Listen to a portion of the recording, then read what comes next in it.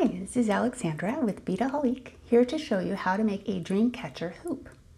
And for this project, you will need 16 gauge silver plated craft wire, 3mm microfiber faux suede. We're going to use a blue for ours, and some cream colored wax linen. Now all these tools make it a little easier, but they're really not that necessary. We're going to use some heavy gauge wire cutters to go ahead and cut our wire. Now you'll see that I've made two different sizes. This is more of a Christmas tree size ornament and more of a window ornament. We're going to do this size for the video. So it takes about 2.5 rounds or 3 feet of wire for the larger size. So I'm going to cut that. For the smaller, it takes more like about 1.5 feet. All right, so once we figure out the size we want our loop, this wire is great because it really keeps its shape actually. We're going to take the top portion of about 3 inches of wire and create a 90-degree angle coming off the top. And with the other side, I'm going to hook the wire around the base and use some pliers to help myself get a grip here. And just bend it so that it latches on there. I'm going to do kind of an informal wire wrap just to get a grip. Once that's around, I can tighten it a bit and clip.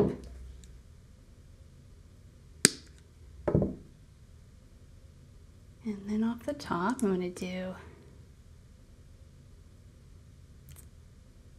another full wire wrap.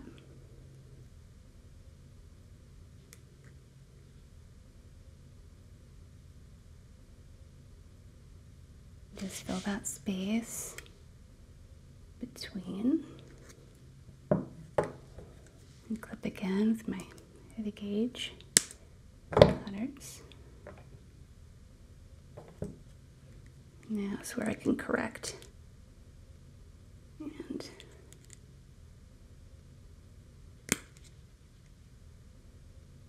tighten it up. So once I'm satisfied with the shape and size of my wrap and my hoop, I'm gonna go over here to my Whack It wire hardener. This is just 2 pieces of plastic put together, and with a rubber mallet, I'm going to tap along the rim of the wire and harden it up just a bit so it keeps its shape. Not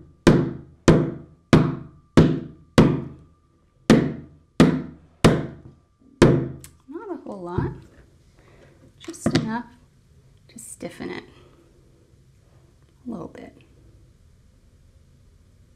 Again, that's optional. You don't really have to do that. So now I'm ready with my base. I'm going to go ahead and cut my suede. For this size, I'm going to use about 4 feet.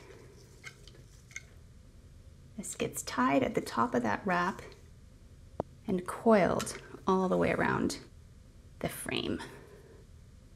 So I've got my 15-inch ruler. I'm going to measure 5 feet, 3, 4,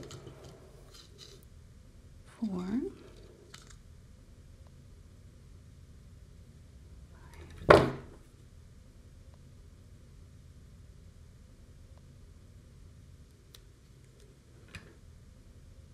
To get this started off, either I could take the end, about a 1-inch tip, and clip with a little binder clip, or I could go ahead and tie it once around, which I think I'll do.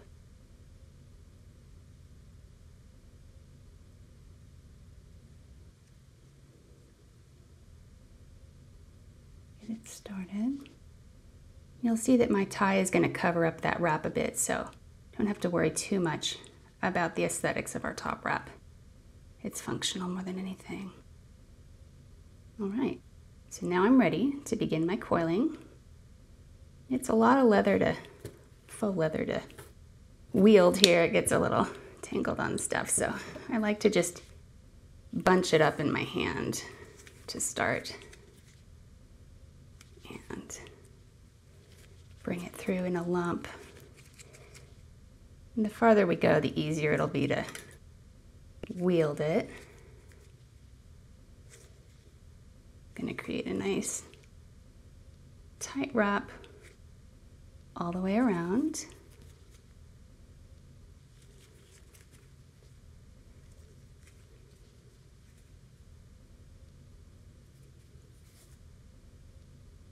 See, if I don't keep it bunched, it kind of tangles. So I'll collect it again here.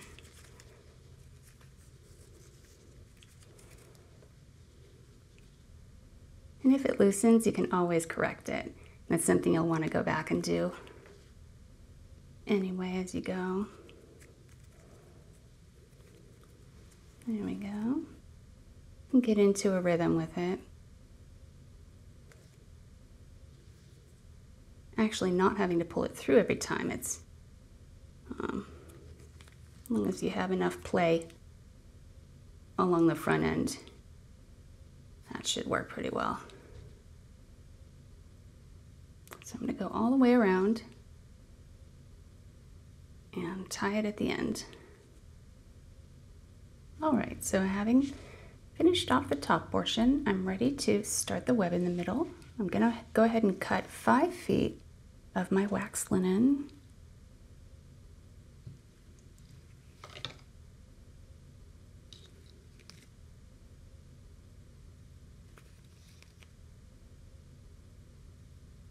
And it's a bit to manage at first.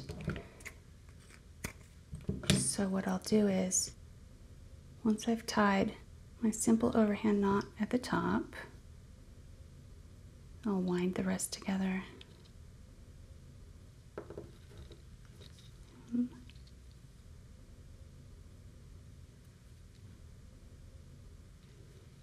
Two.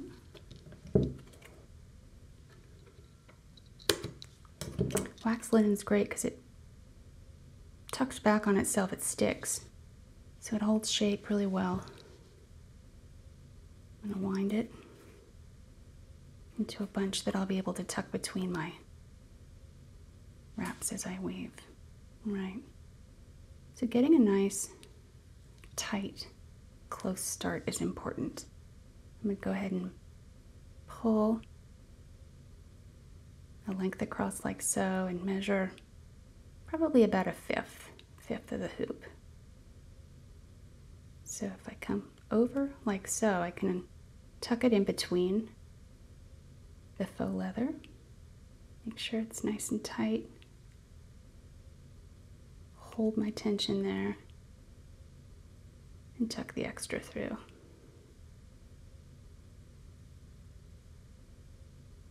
Pull my tension again, get a nice grip,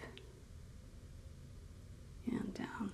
I want to make sure I'm going in the same over-under pattern, so I'm over now, tucking between, keeping the tension, and looping through. It's not quite as tight as I would like, so I need to pull and hold. There we go. Another fifth of the length. Tuck between, over, under, and through.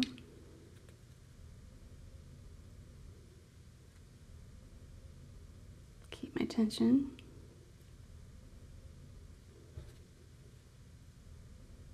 Over, under, and through. actually count the coils of the suede around the edge if you want to be real accurate and meticulous about this. That's what I did for these. But for the purposes of the video, eyed it pretty well there. That's the 5th one, so we're going to come around,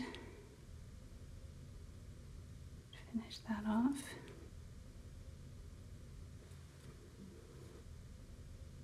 Go ahead and tie off that first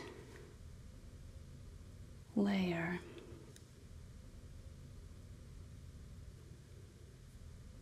So we have an even starting point for our second one. So I've come up to the end of my first round, and what I want to do at this point is start to add on the beads. Now, these are beads that I know are going to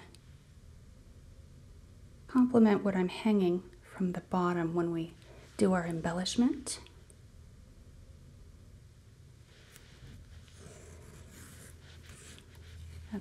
Wax linen is good for stringing beads too because it's stiff and resilient. All right, I'm going to wind that back up and start my second rotation here. And so off of that first one, what I do is go just to the middle of my original length. And again, I'm going to go over, under, and through. Check my tension there. Not quite tight enough.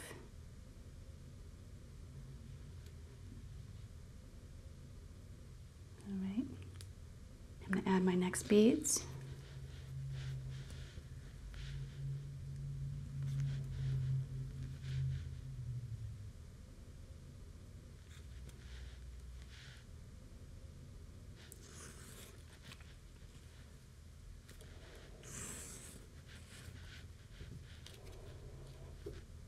Collect my cord.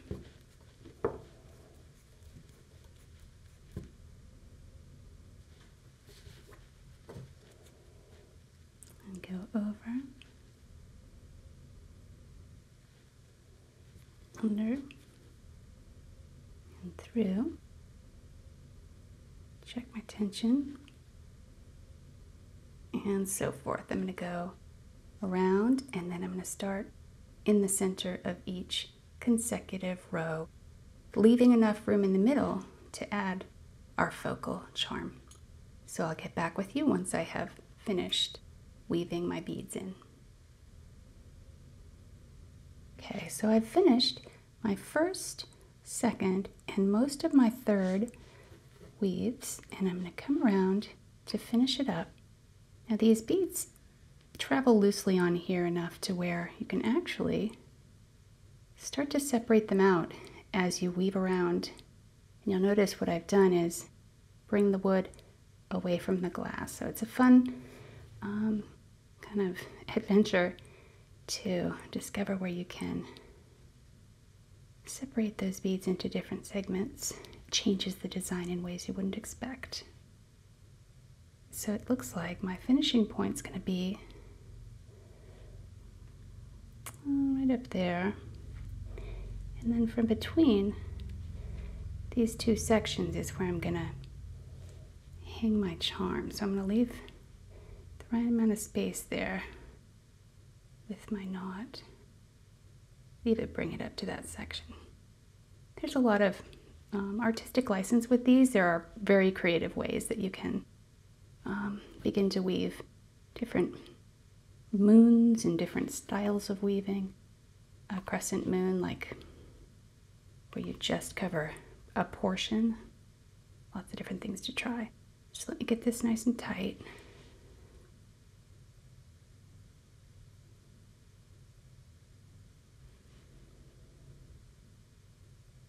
The tension right there.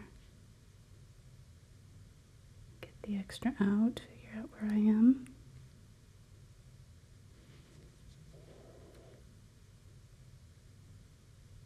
Grip and pull. I'm going to go ahead and cut this extra off because it's in my way now.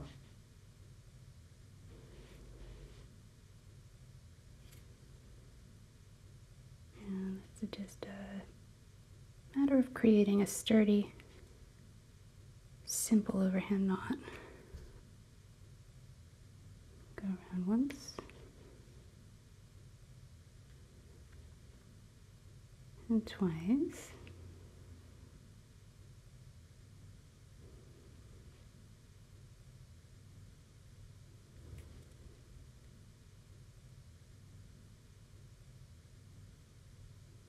So at this point I'm ready to add my pretty tiara cast snowflake charm.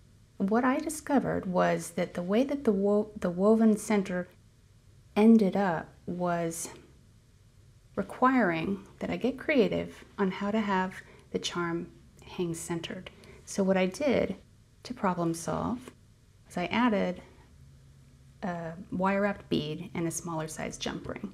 So I'm just going to go ahead and attach that.